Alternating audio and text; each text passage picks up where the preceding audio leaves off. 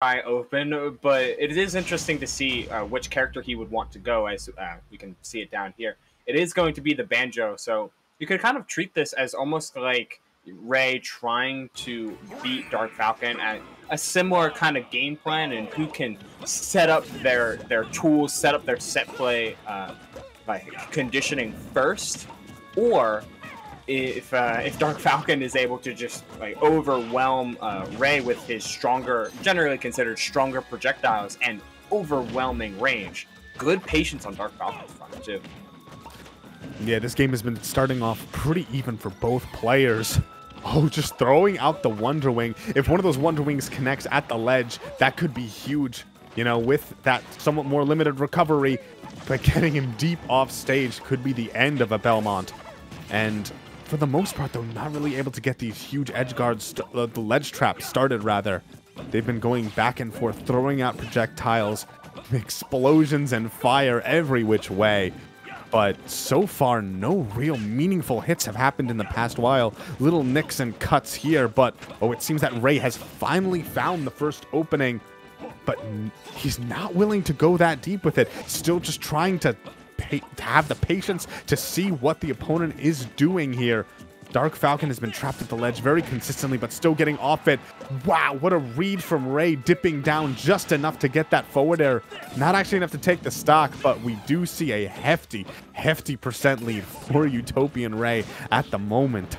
Yeah, I really want to showcase just how Ray has been going about this, because we've seen it a punchy time before. Cross and its active hitbox will routinely destroy all the eggs, destroy grenade like it's nothing. It will just sit out there and win. So what Ray has been doing instead is, and thankfully the stage that they picked facilitates this, he's been coming in at these more awkward angles, these 30 or 60 degree angles, and dropping right on top of Dark Falcon, where he can't reliably hit with something like a angled up back air or an up air. And that grenade egg just comes in like an orbital drop, and it's really starting to mess with Dark Falcon on top of these Wonder Wings. Like, Ray has been, I mean, he's still okay. Yeah. He should be able to live this, although now he's lost off stage, and this is where, oh man, look at Dark Falcon just putting up these holy waters, all of these aerials and projectiles, but somehow Ray makes it through all of that. I'm not sure if he's going to be able to actually get any more meaningful hits in, but as it stands currently, at least, he is surviving. Look at this. I like going high, just trying to be evasive. Yeah, he's really utilizing Ray's, Ray's utilizing his own ability and Banjo's ability just to, like, constantly use that spring jump, get out of Dark Falcon's immediate range, and always face the pressure. And always escape the pressure. I mean, he's gotten 114 and is still living. Banjo's super heavy. Oh, finally they're actually finding the kill. Nice confirm into that axe. And okay, Wonder Wing actually, the invincibility for it, not able to come out before the holy water stuffs it. And now, oh, perhaps a little bit of a start for Dark Falcon. He is down by quite a bit, 119% to UtopianRay's 25. And UtopianRay still able to, seems like, consistently find these little hits to put him off stage. Jabbing him. I really like that, actually. Doesn't look for, like, a kill off of the down throw, but instead just getting consistent damage here. 161%. Back throw might actually be able to do it. It in fact does, and now UtopianRay almost a clean stock up here as he finally laps him in percent. If you are Dark Falcon, you are shaking in your boots, not only because, you know, all right, because you're dead. The jump was taken. The jump was so in that final stretch, as we can get the replay here, Ray completely flipped the script. This Wonder Wing, aggressive, fighting through everything. He gets counter hit, but whatever. He can still put on the pressure just because of how much quicker Banjo's item spawns are. The grenade to forward air, just a raw true combo, but he keeps going forward. And the egg sniping the jump only facilitates that even further. Like, yeah. Well, he sniped the jump early on. The double jump happened pretty early, and UtopianRay just recognized that and followed through. He refreshes his tools there, And then he double jumped. Oh, the double here. jump was there, yeah. Yeah. Okay, so you are correct, yeah, but he like you're right. Noticing the jump there and still trying to confirm the kill, just poked out of range of the whip. Did he up air? Was he maybe trying to forward air there to grab the ledge? No, he was angled up. It was angled up forward air. That seemed like the intent, but it was after the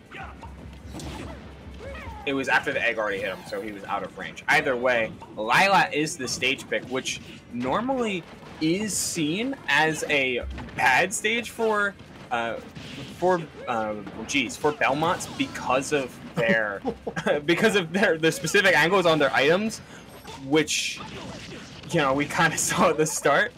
But usually you can overcome that because of the awkward angles from jumps, sending holy water at specific reaches. But UtopianRay just doesn't seem to care at this point. Like, he is fully invested in making Dark Falcon feel as uncomfortable as possible in any spot. Yeah, just running right through there, getting that grab, and here we once more have UtopianRay in control in the corner. A nice aggressive option to get out of that disadvantage, but Dark Falcon, he's been lapped in percent a while ago, and with that, the down smash almost doing it. And yeah, look at this UtopianRay going deep off stage, really trying to just put the he's seen how he can get rewarded for following through, and he seems to be relishing the opportunity to do so. Finally taking that stock, a mistech on that platform, going to be the end of Dark Falcon's second stock, and UtopianRay sitting with 3 still. He feels absolutely invincible at the moment. I'm not sure if this is the stage or whatever, but at the moment, UtopianRay is just... he was doing it well in game 1, but this is an entirely different breed. He's out of Wonder Wings. He doesn't even care. He's still catching these rolls, putting the pressure on in the corner. All right, that time, though, does not fall for it. Doesn't get forward smashed, but, I mean, if not getting forward smashed, I feel like that's a consolation prize, especially when you're still dead at the bottom of the stage like that. A 3-stock, a clean 3-stock from UtopianRay in game 2.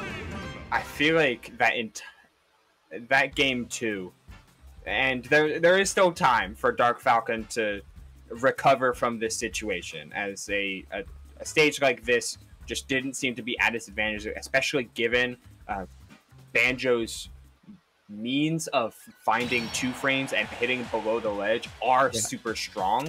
Also, but it's just like, I feel like forwarders weren't grabbing the ledge. Like, if we could go back to that first clip, the first stock, here, didn't he? It seemed like he went off stage and forward aired. Not here. He gets off. He gets hit off again with the late forward air. With the late. He's out of range. Oh, he was just out of range. Yeah. He might have not been out of range for the angled up version, but he didn't angle it up. So that's just free real estate for Ray. I mean, it goes straight forward there. Oh, okay. Devin, our eye in the sky, is actually informing us that it was the 55 frame rule, that because he had just gotten hit, he could not re-grab the ledge. All right, we're going to be seeing the same characters moving into game 3. I don't think... Yeah, we're not seeing Lylat again. Lylat was an interesting take, but probably a mistake. And now we're moving into game 3. This is best 3 out of 5 in top 8, but... some major adjustments need to happen from Dark Falcon right now, because that last game spoke volumes. UtopianRay not quite starting off as strong this time around. It seems like just with the use of these platforms, we're seeing all sorts of down-angled aerials, holy waters, jumping around, just weaving in and out. And UtopianRay is actually the one who seems to be completely on the back foot at the moment. Oh, but turning around and hitting all of those little eggs, that's actually some solid damage. The damage continuing. UtopianRay catching these landings, putting him way up there. Okay, finally managing to get back down to the ground, but puts himself right back up to the platforms. I will say, it does seem like Dark Falcon is relatively comfortable there. Even if he is down in percent at the moment, the way he had been performing early on was definitely, if he can recreate that, it could be a path to victory, at least for this game 3. And what Oh, these platforms really do for him is it's miles different from how the Lilac platforms felt like they hurt him more than they helped him. These Battlefield platforms let him retreat. They let him hide from these angles that Ray had constantly been like a thorn in his side at. And the general pace of neutral has been so much more in his favor because the center stage has been that much smaller. The high recovery was okay, risky and didn't work out for him. Yeah, and now we have UtopianRay with the stock lead, meaning that he can now start to play the way he wants. A cool jab reset for some 17 damage. And reading that get-up option, we've seen just that UtopianRay, it feels like he throws out these quick moves at the ledge, and then just when you least suspect it, the heavy-hitting forward smash comes out. But at the moment, Dark Falcon struggling to land. Just back air after back air, aerial after aerial, going deep once more, and that's another stock just gone. The first one lasted for a long time for Dark Falcon. Second one, not at all. And I think it kind of shows the duality that in this matchup, yes, you can survive till late percents as Belmont. He's pretty dang heavy, but also you can get edge guarded and you die at any percent. At the moment now, okay, up B, still not enough with very high base knockback, but low knockback growth. Takes a while for that move to kill. And now we're seeing it finally. F-tilt after UtopianRay cornered himself will do it, but 76% on his last stock, and UtopianRay looking so comfortable at only 2% here. I think that we'll see there's so much change that needs to happen. So many things need to go right for Dark Falcon. Oh, shielding that forward smash and instead of getting hit by it could be a start. But at the moment here, 111 and still has not figured out an answer. God, there was so many instances of Ray noticing exactly when Dark Falcon would use his jump, of which he would use it early in a lot more spots than he probably should have, given the Belmont player, of course, given that he's a Belmont player, of course, hindsight being 2020. But yeah, clipped right here, and he doesn't have his jump. The Wonder Wing, kind of superfluous because he didn't recover anyway, and just whatever happened in that early stock where Dark Falcon seemed like he had a grasp on like how Ray was going about really punishing his neutral, really punishing his item play, it disappeared stock 2. Because this second stock went by so quick. The landings were getting caught by just hiding underneath platforms. The jumps, the aggressive jumps to put angled down aerials were getting caught, and the egg to seal the deal.